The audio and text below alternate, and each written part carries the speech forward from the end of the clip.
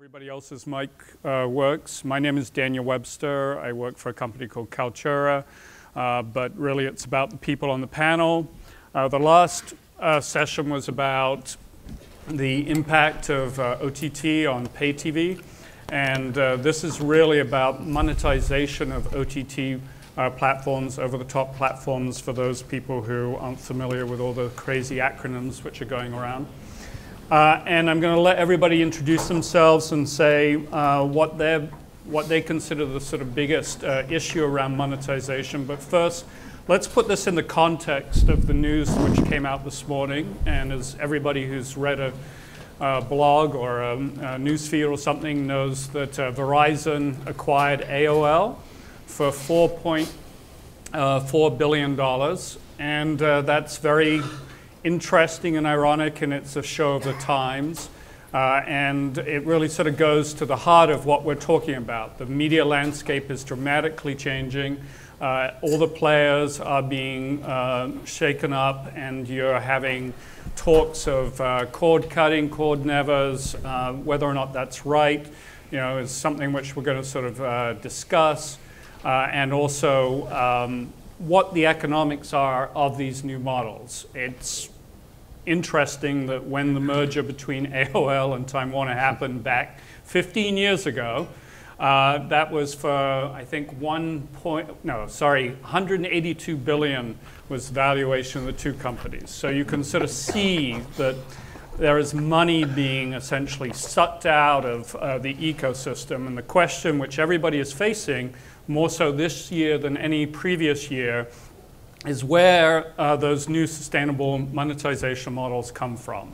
And everybody is sort of experimenting and sort of being forced to play with that. There are some folks like the ABCs of this world who still get a lot of money from the traditional form of distribution, to the tune of $8 billion in terms of their ESPN rights alone. And the question is, as those models begin to sort of fracture, as you have this unbundling, rebundling, what are those new monetization models going to look like? And will companies that are sitting here in this room be able to sort of survive in this new sort of economic system? So with that as a sort of big contextual overview, I'm going to go down the line and have everybody introduce themselves. And again, please sort of state what you think is the big issue that needs to be solved, and then we'll get into the real sort of questions. Jeremy. Hi, I'm Jeremy Landis, founder of Kincaid. We're a software experience and design firm. We do a lot of development in the TV and media space. Some of our clients are Comcast, Showtime, and in the OTT space, Gaiam. In a past life, I actually was at Comcast in the early days, whenever the internet side was about 12 of us. And it was in Comcast.net days and the fan and early streaming. So long history in this realm and seeing OTT coming for a long time. I think that one of the biggest challenges we're going to have in OTT space overall, and what will drive monetization, the winners will be the ones that give the best overall user experience. And that's going to touch a lot of places. That's going to touch the interface. It's going to touch the streaming and delivery service. But it's also going to be ads and some other things that we'll touch on today. But I think it's the user experience that's really going to drive it. Great. My name is Doug Parrish. I'm the president of RR Media. We're a global media services company, mostly focused on broadcast, channel origination, content preparation services, and kind of the front end of a lot of the things that we see in the online environment. Former life, I ran Ascent Media Group, Move Networks, and was the CTO of the Walt Disney Company, responsible for digital new media and the internet business. And so I've done both the traditional and the new media side of this equation. My perspective is there's a whole lot of things that need to be solved, but for purposes of at least a preamble, one of the things I think needs to be taken care of is what I would call the gravity or friction around rights, and how all those things happen. To me, it's a physics problem. You have to have a certain amount of friction, or we wouldn't be able to even walk around or things like that. But we can't have so much friction that we have our shoes stuck to the floor, and so we need to figure those kinds of things out. We'll touch a little bit more on that later. I'm Scott Rosenberg. I lead the New York office for Roku, and I run our ad business. I also write lots of content deals, distribution deals for our platform. My team and I are focused on something that I think is one of the more interesting issues facing OTT, opportunities facing OTT. Our job is to help content providers like David's company get audience and then monetize that audience. We're in the second or third phase of the OTT evolution. It's increasingly becoming a scale game. Can you help a publisher acquire critical mass audience? Can you equip them with the tools to monetize effectively, whether that's marketing, subscriptions, or transactions, or ad-supported views? So that's our focus on my team, and I think very much the most interesting area in OTT right now. I'm David Fannin. I'm the Executive Vice President of Screen Media Ventures. We launched a VOD ad-supported movie platform called Popcorn Flicks in 2011. When the demise of the DVD started, we looked to the OTT space as the new frontier, and I think we were correct about that. But the biggest difficulty we're facing right now is that the ad model is not caught up with the use today. So right now, advertisers are still not gravitating towards OTT as much as I'd like them to be. So that's what we're focusing on. I think Scott is helping in that area and what Roku's doing, and I think that's kind of the new frontier for that. So David, let's pick up on that, and this applies to the whole panel. Ad monetization models, AVOD, SVOD, subscription, TVOD, transactional, hybrid. As was said on the previous panel, Glenn Beck, 300 to 400 subscribers in an advertising universe, that would never work. It wouldn't work in a cable broadcast or a cable universe. How is this going to sort of play out, and how does this become sustainable? And then you've got the MCNs on the other sort of side of the equation. Well, I don't think we got to see how it's going to play out. I think there's always going to be space for free content, and that's why the ad model will work.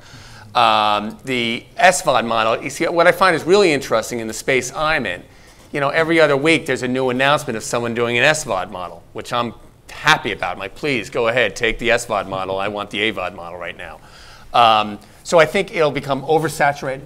I mean, what's HBO now charging? $19. That's a significant amount of money for this platform. You've got Netflix, you'll have Showtime. They're all going to be charging. And I think when ESPN gets in there, I don't even know what they're going to charge. So the free model is always going to be available. I think the SVOD model may become oversaturated at some point, and it'll become less and less. But Glenn Beck fans are always going to be Glenn Beck fans, and they're going to pay top dollar for that. So if you nail that niche audience that you need, the SVOD model will work for that, as long as you don't expect to be everything to everybody. And do you think that you'll be able to get the numbers that it requires to drive at least in historical revenue sort of equations around an advertising model? Well, right now the numbers are significant, and the last report I've read that we haven't even hit 30% of households having some kind of OTT device in. So I think in 2 years, when you start having 200 million with OTT devices, and there's going to be 3 or 4 in a house, I think that is going to support the model. I mean, it's unbelievable what the growth is. It's like the Wild West right now. Okay, Scott, you've done a phenomenal job of getting Roku in practically everywhere and building out sort of channels. But as you sort of look at this monetization sort of problem, how do you achieve that in what is essentially a medium where people can jump from one sort of experience to another and aren't used to being sort of captive and having this sort of interruptive model that we all sort of grew up with? Well, I don't think they're jumping from device to device. When we get a Roku user, we generally keep them and we sell a second and third device into them. I think, we are headed into a world where there are thousands of channels for a user. Another zero on top of or 2 zeros on top of the channel count you could get through your MVPD. But I think the physics are changing too. I mean, David was talking about these smaller SVOD services. These guys don't need to do millions of subscribers for their business model to work, right? The costs of distribution, the content that they're licensing, many of them would be very happy, very successful with tens or low hundreds of thousands of subscribers. And on a platform like ours, that's tenable, right? The cost, the infrastructure necessary to deploy that, support that. In the old world, you'd have to go try and strike affiliate deals with every major cable operator. On the ad-supported segment, I agree with David. It's if you sort of think of the OTT in waves of business models, sort of the first wave was the Netflix, large aggregator SVOD business model. Then we had Amazon and Hulu come in behind that, and then transactional services have been a big growth category for us. The ad-supported segment is basically the youngest. I consider it to be the youngest of the segments in terms of its maturity in OTT. The model is different. I think a lot of publishers are still trying to build the scale necessary to run a direct sales team. Some of the plumbing that they would need to sell successfully is not there yet. We announced last week a deal with Nielsen to enable digital ad ratings on Roku. It's the first OTT platform to solve that problem, and that's part of an investment we're making as a platform to try and make for better monetization. We've also integrated interactive ad tech into our core platform. We did a partnership with Innovid to enable that. So we're working at the platform level to try and help ad-supported business models sell better. So there's scale, there's capability, and then there's market awareness. I mean, I think the marketers of today, the agencies, are waking up to the importance of following the cord cutter, the cord shaver, the cord neverer. And those numbers for the first time in the last few quarters are showing up as very real declines in subscriptions to pay TV services, double-digit declines in ratings across most networks. So you have a growing but still early stage awareness among marketers that they've got to follow viewers into the connected TV world. So you deal a lot with the content prep and putting the metadata around that and making sure that the rights are being sort of handled effectively. As you look at it from your sort of perspective of going from the big sort of broadcasty MSO world to a much more sort of agile IP world, I mean, are we ready for that? You've heard all the nightmares of performance problems, and you're essentially going from a broadcast to a unicast model. You know more about the infrastructure than most people. Are we going to be successful there? Well, I think all of these things are evolving in a variety of ways. And we talk about the different models, AVOD, SVOD, TVOD, free-to-air, all of those things. I mean, my perspective is those are all going to exist and exist simultaneously. The problem we're going to run into is there's going to be a certain amount of force that's required. People people are going to object, if you may, to an enormous number of SVOD services. I mean, you pay $19 for HBO. As Scott pointed out, ESPN or Netflix and all of these other things. Pretty soon, you look at your credit card bill at the end of the month and you go, I can't afford all these things. And so I think there's going to be roles for aggregators to deal with those kinds of issues and subscription bundling, especially for the lower value channels and things like that. There's no doubt about the fact that somebody will say, look, I've got this set of things that I would like to watch that are my particular interests, and I'm willing to pay the premium subscriptions for that because there'll be a bunch of value-add things that go along with that, access to premium content or events or things like that that you normally wouldn't have access to if you were a not premium frequent flyer. Let's use that as an example. So I think that there's issues there around how all of those different pieces come together, and I think the second part that's related to that is really around the devices and the technology and how all that comes together. You know, I'm a big believer of the fact that the regular mainstream viewer isn't going to be interested in having multiple set-top boxes connected up to a screen in some way. It's confusing, you know, unless you go out and deliberately program your home for those kinds of things. Yes, those things exist, but you know, most people have 14 different remote controls, and they're trying to figure all of these things out. And so, you know, we need to figure also out how to deliver a service that is something that people are used to. That's one of the things they like about a single set-top box and a cable platform and things like that is, you know, the user interface, in some cases badly formed, but, you know, we all know who those guys are. And in others, they're done fairly well, and people are used to those kind of guides. So I think those are issues that have to be solved as much as you know, the issue of is it all going to be subscription, transactional, or ad-based. So that's a great transition to Jeremy, because ultimately it's about the consumer experience, the UX, but let me sort of twist this slightly. We have customers who have SVOD, AVOD, TVOD, things all within the same user experience. And is, you know, having a user experience which sort of adapts to what your particular sort of value proposition is that the way to go, or do you need to sort of create a really simplified Netflix-like one subscription kind of thing and another straightforward ad thing, or, you know, can they coexist? That's a big question.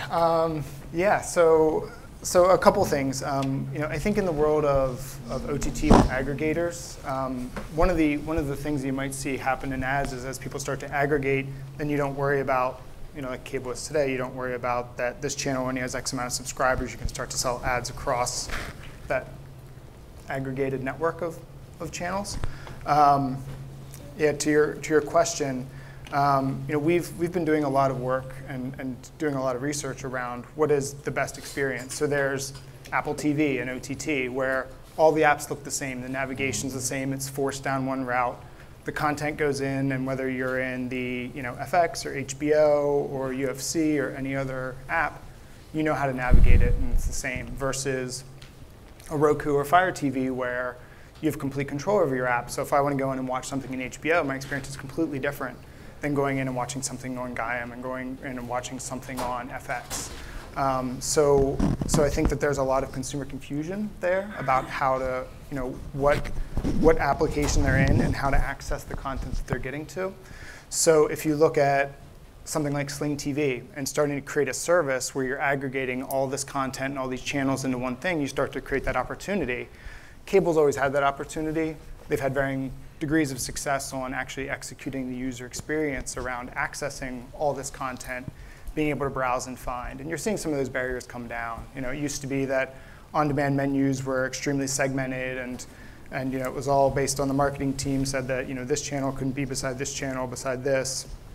So you'd go to movies and they'd be all over the place. They're starting to aggregate that, so you go to one place and you can see movies and see it across these different places. So to your question about can all these things coexist, I think that yes, they can coexist and they will coexist, and there's going to be clear paths inside of each of these services whenever you're in either a Sling, which is aggregating a bunch of different channels and content, and maybe that or another service starts to enforce their own UI guidelines to make it simpler, or you're going to HBO Now because that's a premium service that's separate.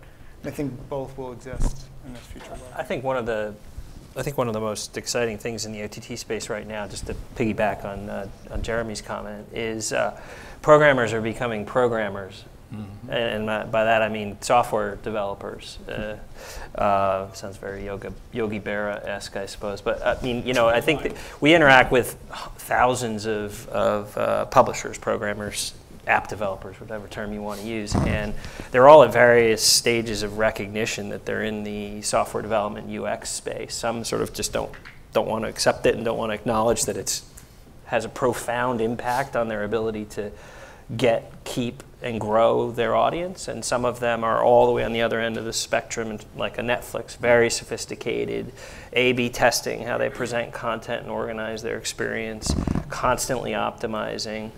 And I'm not suggesting that every programmer will end up at that far end of the spectrum or necessarily needs to, but there's definitely a new discipline emerging in the space where a programmer has the opportunity to go right to that last piece of glass and provide a unique and branded experience to the user. And those who do that well and think about that and recognize that that's a core part of their business will have a better chance of winning than those who don't.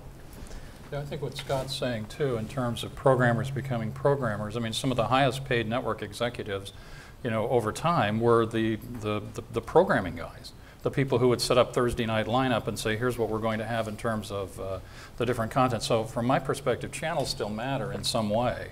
And it's not just a user experience, but it's also content that gets threaded together in terms of what follows on. For those of you who do binge watching, it's very easy to say, well, gee, what should follow episode 3 of season 3 of House of Cards should be episode 4. That's a no-brainer. But to be able to take the diverse library and universe of content and figure out what gets stitched behind all of these and create, personalized virtual channels and things like that. And it's not all going to be artificial intelligence and software. There's going to be, human thought that goes into that and figure those things out. Yeah. Well, I agree with all of it. It's funny, Scott and I were just talking about what we need to do to update our app. And to follow up on that point is, we're programmers, and for example, I started this platform with about 1,000 movies. We had a film library that we could start. And to get into this space without owning content is very difficult. But now I've got to get the user experience, and how is the user going to watch it? It's important to have a flow of movies, but it's also technologically important to be able to have the consumer to get that flow delivered directly to them seamlessly. You're watching this, the next one's got to pop right up. I mean, if you want to get the binge watcher, you got to make it easy for them. And that's where the technology side fits in. It's a really interesting marriage. And for an old programming A&E television networks guy, it's every day is a new challenge of what we're doing and looking at numbers and where does this fit in the slider? What's going to follow this? How are my consumers going to reach this? Who likes this? And it changes from day to day what people are watching. So it's. I wish I had all the answers. I just don't right now. So is it so we've got the sort of top-down approach, old programming. We think we know what people want to sort of watch, kind of mentality, and then we've got the programmatic, bottoms-up sort of algorithms driving personalization, recommendations. But I believe there's room for both. I really do. Too. It's funny. I always say consumers, to a lot of us and TV watchers, are somewhat lazy. I want to turn something on and just watch something. Yeah. I come home at night, I don't want to think. I don't want to go through a list. I don't want to try to pick what I'm going to choose. I sometimes wouldn't mind. So I think the linear version of, and I think that's the next kind of thing to develop in the OTT space, is to have a linear channel where something is just playing. Now, it can be ad supported or not, but I just don't have to choose it. I can flip on Popcorn Flicks and I can just watch a movie. And I'll catch it in the middle. It doesn't matter. Kids are yelling, I can just hide right now and just watch something. And as you think about your ad model specifically, do you think there's ever the opportunity to use an ad model more as a sort of freemium upsell to a sustainable subscription model? You've watched, you're learning about that user, they've watched, X number of on that. It's funny, we have an argument about this all the time. Is there going to be, does the consumer say, you know what, fine, you'll charge me this, but it's free. It's hard to compete with free, I think. Mm-hmm. And, I would like to kind of develop that further. And we've done some experiments with Roku where we charge a consumer, you can watch it 99 cents without ads or with ads. And that's lukewarm. I think at the end of the day, if consumer sees free. Lukewarm meaning the vast majority take the ad take the free. Rather than fund the 99 cents. Fund the 99 cents. Yeah. It's surprisingly still people do it, but again, it's free. I think we'll always win out. Okay. When they're side by side. Now, I think if Netflix started with a free model and a subscription model, it would be kind of different. Yeah, I don't know if their subscription model would be the same today. I just think I can't have Popcorn Flicks charging and the free one. I think people will always revert to the free one. Now I can start a new channel that's a little different and order something differently. I believe that's there.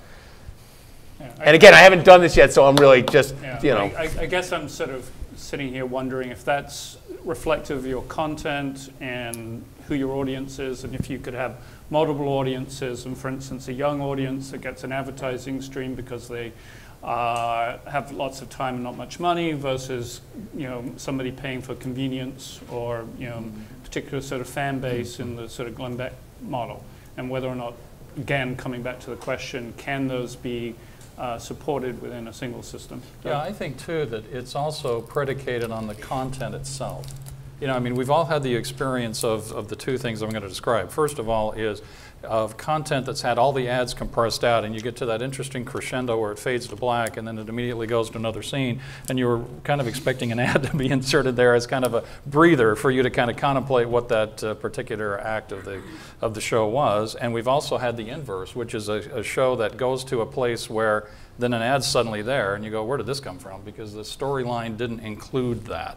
And so one of the things I believe happens over time is that the content adapts itself to this, or the story writers and the content creators figure out how to deal with that. And I think, to your point about these different models, content that doesn't have these normal breaks put into it will be more likely to appear in a lot of these SVOD kinds of places, and the AVOD, there'll be content designed for those things as well. Let me shift slightly here. I saw an interesting graphic actually last night which sort of showed the evolution of, in this case, Fox television network from an OVP play, sorry again for the acronyms, online video platform, to an OTT play, to now more of a sort of personalized TV play, if you want. Do you think that is, and this applies to everybody, the sort of natural progression as you go from online ad supporting to OTT, which tend to be more transactional and subscription, to building in of technology which has more personalization and recommendation, or are there other sort of evolutions? If people here are trying to sort of figure out how to spin up their own OTT things and make it actually sustainable, and I know at least a few people in the audience who are, what would be your advice in sort of, what's the evolution? What would they have to do today in order to do that? And I'll start with, is it around A/B testing and experimentation? What is it? Jeremy? Yeah, so, is my mic on? Sorry, just thinking. Yeah, so I think that if someone were starting out right now, I don't know that it's all the things you mentioned to me are one thing, like whether it's, the video platform powers the OTT solution, and knowing the different components. So there's the user experience component, there's the content component, there's a platform component. And all those things feed into the user experience. So whenever I click start, how does it go? We were also talking a lot about ads, and to touch on that a little bit more from previous, part of the problem with ads online is it's just largely ineffective, right? You see the same ad over and over several times. You see, I think there's some ad abuse with some injections going in. Like, I was watching The Comedians, the new Billy Crystal show, and in between the intro and the first scene, they injected a commercial. And it just feels like it's a little bit too much, like it's being forced instead of feeling like a natural flow, like you were mentioning. There's this thing, and I need a break, and I get an ad, and that's my expectation as a consumer. So, going back to what you need to do right is you need to know what type of company you are. Are you a technology company? This talks a little bit to the programmers as well. So if you are a content company, and I'll kind of frame this in, we do work with Guy TV that does OTT, and it's all health and wellness content. And they've done a great job where they knew who they were, and they were a content company. So they've always outsourced their vendor and their platforms, their ads. They do all those things, and they focus on the content. And they started with what they thought was going to be a small fan club of a couple hundred people. It ended up being a couple thousand people, up to 100,000 people. And they've done a really good job just focusing on what they need to do. So the experience piece, they've outsourced us, thankfully. The platform that's underneath is powering all the video, and they're really focused. So whenever you go back to programmers, the issue that I see is people can't do everything well. So they need to know what it is they need to do well for their company to be a success. And as a video provider, content provider, it's really the content. And then looking at what partners can help you get to the consumer and give you the best pieces and the best experience to deliver that. Yeah, sometimes the best decision is to outsource something, right? But you have to start by recognizing, hey, the user experience is important. I need somebody like Jeremy's company to help me with that. We work with the GAIM team quite a bit, and they're pretty innovative in terms of thinking about not just the user experience, but how to market. I mean, that's another competency for the next generation programmers. How do you market in this new ecosystem? You used to just market it by piggybacking one show on top of the show in the hour prior. The competency, the tools you use, the metrics you look at are quite different and evolving quickly. And so the GAIM team's pretty innovative in that regard. Yeah. I think marketing is a critical aspect that media companies need to actually take a lesson out of what a lot of marketing companies have known for a long time. Yeah. Doug? Well, I think the question really revolves around advice, and I think what has to happen is people have to look at this from a very holistic perspective. I don't think that any one of these models are necessarily going to supplant the other. We still have free TV today. We've got cable subscriptions and all of this online and over-the-top things that are happening. But for companies who are already flying broadcast channels today, there's an opportunity to turn those into to online channels. There's an opportunity to cross-market on all of these different spaces. A good example of this is back in 2006 when we launched ABC.com, which was all of the catch-up episodes at that point in time. And I remember sitting down with the programming executives and saying, look, what we want is this 15-second call-out at the end of, let's see, Lost was one of the big episodic programs at that time. We want a 15-second call-out at the end of Lost, and we were told to get lost. Sorry for the bad joke, but we were told to go away because they weren't going to use that 15 seconds of possible promotional or advertising airtime in order to promote somebody back to go to an online experience. Now, admittedly, that's 8 years ago, but I think all of these pieces exist, and they need to be moving viewers from one to the other, especially because we already talk a lot about this not being just 10-foot experience sitting on the sofa, but I've got this that I'm watching in the train or the subway or wherever, and so those are different experiences as well. They should all drive me back to a variety of other things. David? Well, it's funny, you spoke about early on about the flow from the web. I mean, we started with a web-based property, and when we first started in 2011, you couldn't get video ads on the web. It was all banner advertisement, and we were started there. And then, now everybody's used to watching video ads on the web. I mean, now I look at a news feed, and it starts with a video ad every time. And 3 years ago, people were saying, no one's going to watch ads on the web. And now that's where we're at. Now we're at OTT. We're trying to go to what's going to happen there with the advertising. And I think Scott's right on it. What Roku's doing with Nielsen is it's really going to change the whole landscape of what's happening there. And we're working on new technology right now from the mobile phone. Now my mobile phone is going to become a remote control. I've got a technology we're developing right now. I will have it on my phone, and you're watching popcorn flicks. You're going to go into your house, and it'll say, you have a Roku device. Would you like to watch this on the Roku device? And if Popcorn Flicks isn't even downloaded on the Roku device, it will ask me if I want to download it on the Roku device. So then it's become a mobile-based property, and everything's coming from our phones. Mm-hmm. It's, where we're going the next 2 years, the advice to say to what people are going to do for this space, I'm not sure how to direct anybody, because it's changing so rapidly. So 30 seconds very quickly, for this audience, what's the sort of big takeaway for each of you, and then we'll sort of throw it open for some questions. So if there are any questions out there, get them ready. Jeremy. So I think takeaway for this year, I think we're going to see maybe by end of year and the next year, 5 to 10 major aggregators following the lines of Sling, starting to aggregate, microphone keeps on coming on and off, sorry. Starting to aggregate this content and offer it in dynamic bundling so that you're only paying for the channels that you want. And whenever, I think the big movement's going to be that reduction of friction. And one of our favorite examples of that is actually the Amazon Fire TV whenever it first came out. And I took the stick and I plugged it in, and it knew who I was and gave me all my content without ever logging in.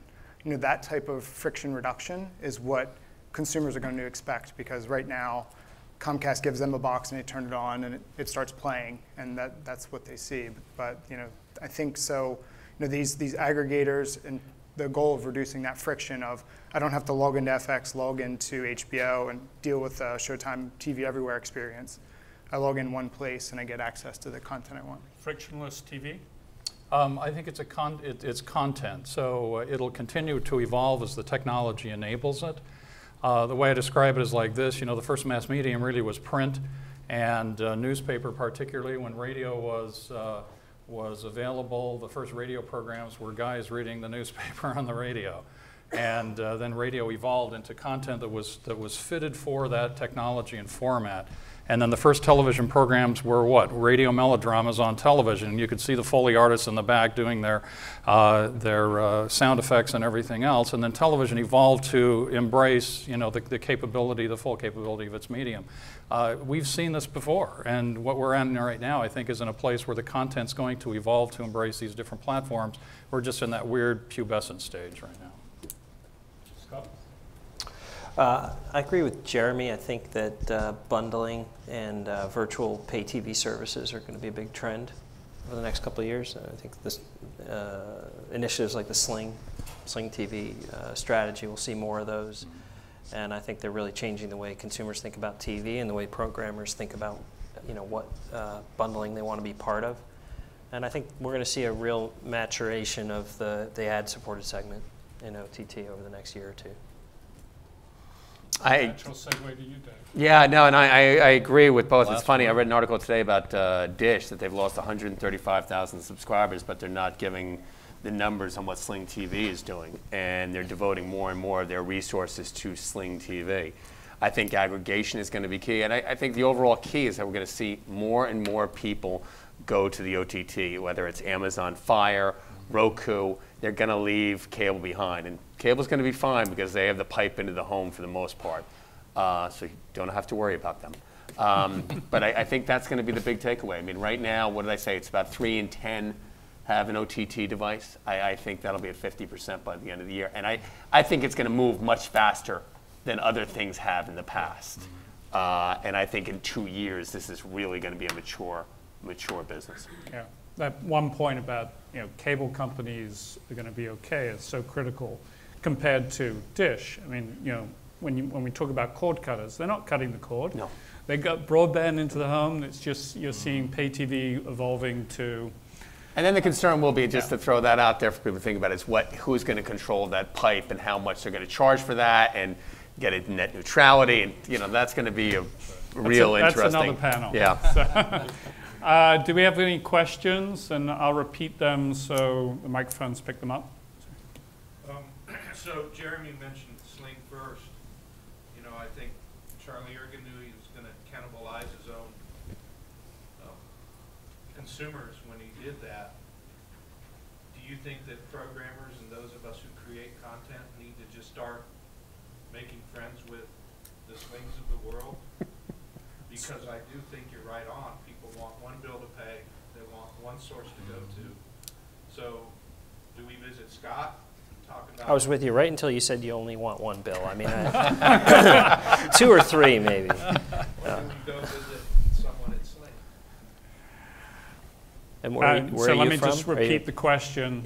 So with Dish TV being very disruptive, not only to the industry, but to their own sort of fundamental business, what is a content owner to do? Where do they go to basically get their content distributed to end users? Does it have to be a one-stop shop, or is there another way that this is going to play out and work? I think bundling is only headed in one direction, which is more diversity, more price points, more choice. Right. And you know, depending on the kind of programmer you are, the urgency for you to start working those deals is different. But if you're serving a demo that's younger, if you know, and observing double-digit ratings drops, you ought to be thinking about it faster than programmers whose audiences are moving more slowly. Can I add to that too? I think that you do that already today. You're visiting all of the major distributors as a channel operator and saying, I need to be on Dish, I need to be on DirecTV, I need to be on Verizon, I need to be on all of the cable platforms. The reason we don't have an enormous choice today is mostly because those cable plants are public utilities and regulated in some fashion so that everybody isn't digging up the street all the time. Now I think we're just going to see more and more of these guys emerge, and so I would be courting everybody right now. The dance isn't over yet. Question back there? Yeah. How do the CPMs compare for OTT versus The question is, how do CPMs compare for OTT versus traditional linear programming? David? They're quite high, in fact. Actually, yeah, they're quite high. And in fact, actually, it's funny. Even on the web, they're higher than what they're getting on TV. Yeah, and they're growing. And I mean, now with like Innovid and other companies like that, where you can have interactive ads on OTT, it's a game changer. Yeah. So David Poltrak, who's the guru of all research at CBS for eons, is very bullish on video on demand because you can control the CPM and the user experience much more. And again, it comes down to that targeting sort of issue which we talked about. If you can actually reach the right audience, then you can drive a much better and provable CPM. Sorry. David just referenced interactive ads, so I was curious more to that, but where do you see the future for advertisers? Where do they go other than sponsorships and B-roll?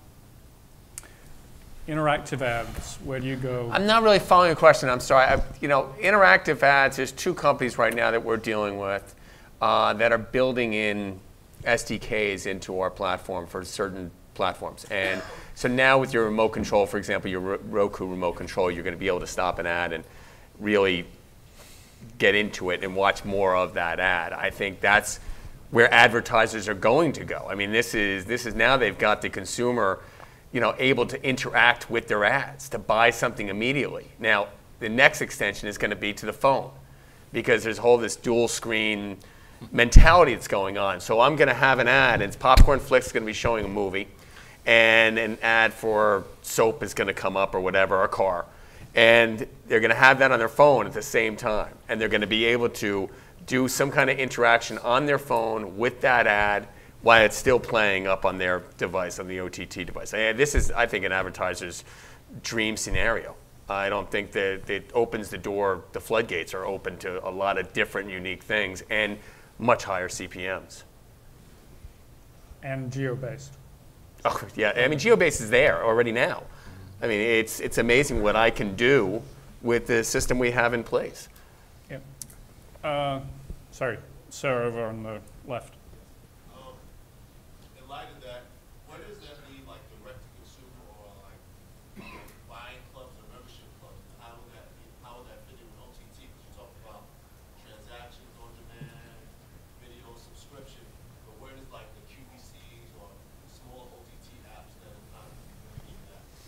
Yeah, so let me repeat the question. How does that relate to consumer fan clubs and things? So Overstock has just announced that they're, not just announced earlier this year, an OTT plan to basically use their vast audience, and not only their audience, but their fan club to basically produce an OTT sort of product. So, how do those things, Doug, do you have a view on that? So. Well, I don't think that, I don't think it evolves away from the things that we see today. QVC, Home Shopping Network, all of those things were built on the back of specialized kind of programming, and I think we're just going to see more and more of those. Any other? We're actually over time, but we were given permission to go a bit long. But if you want to go to lunch, then we should break soon. Back in the back, 2 more questions. Yeah, so as we see sort of these massive revenues moving from right now what is essentially a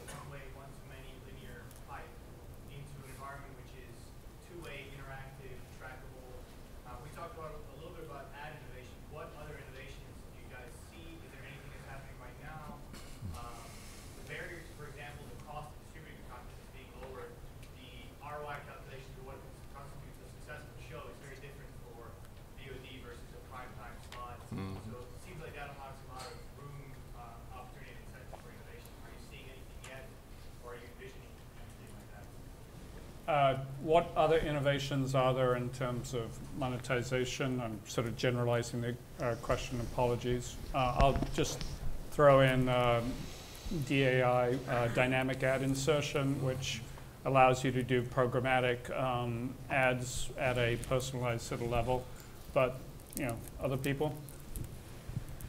I mean, I think it's a really fun time to be in TV because there's innovation up and down the food chain. I mean, you know, everything from the business model that folks approach us with, you know, not a week goes by where we don't see some new and slightly different configuration of how they're going to monetize. We've talked about the user experience, we've talked about bundling, we've talked about marketing. I mean, really, on our platform, well over 2,000 apps, we see innovation at every step of that process. And it's hard if you're building a new business to sort of put those pieces together. You'd be surprised the number of very senior people that approach our platform and say, well, should I do an ad-supported business model or a subscription business model? We're like, you need to decide that on your own. But here's what we know. You know, we're able to advise in that regard. But you know, these are complex pieces, all of which are moving at the same time. Yeah, that's a very good point. Know your business, as Doug was sort of saying earlier, and Jeremy, and then experiment with these different sort of models and try and find something that works for you. One last question, if there is one. Okay, there isn't. Thanks, everybody. Hopefully that was useful.